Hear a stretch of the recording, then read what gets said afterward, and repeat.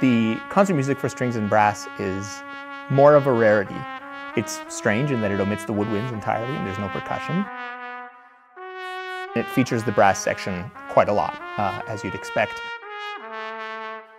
It's a real treat for us in the brass section to be able to play a piece where we can show a lot of what our instruments can do.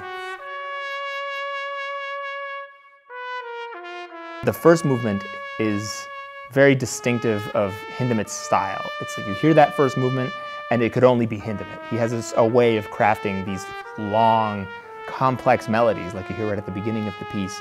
And it's very characteristic of what his music is about.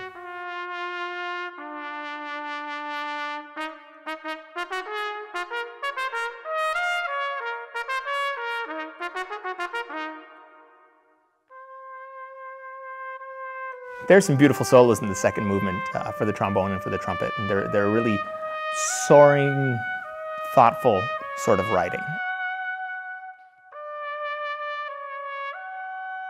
It's a great opportunity to show the more sensitive side of a brass instrument. There's a lot of more powerful playing in this piece as well.